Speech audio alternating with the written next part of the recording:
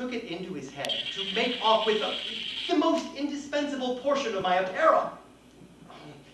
Postponing, therefore, for the moment, my suicidal designs, I just slipped my nether extremities into the sleeves of my coat.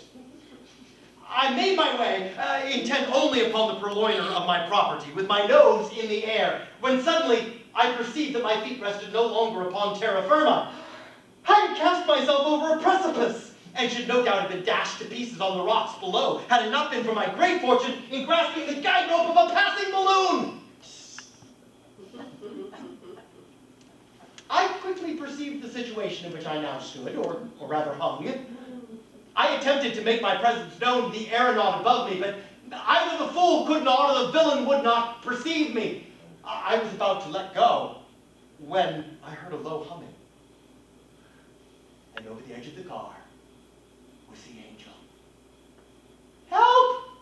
Oh, no, not I. Help yourself, be damned. And he let fall a heavy bottle of Kirschenwasser, which hit me square on the head and made me imagine my brains were entirely dashed out. I was about to drop quietly into the sea when he called out, "Hold on now. Don't be in such a hurry. Do you believe now at the last, in the possibility of the odd? And do you believe that I am the angel of the odd? And do you acknowledge that you be the blind drunk and the fool?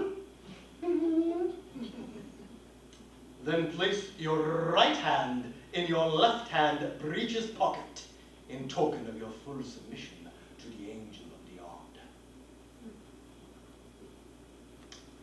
This thing I found it very difficult to do. In the first case, my left arm having been fractured, if I were to let go with the right arm, I would have to let go entirely. And in the second place, we could have no pants until we caught the crow. I was forced to shake my head in the negative, indicating that I found it inconvenient just at that moment to comply with the angel's very reasonable request.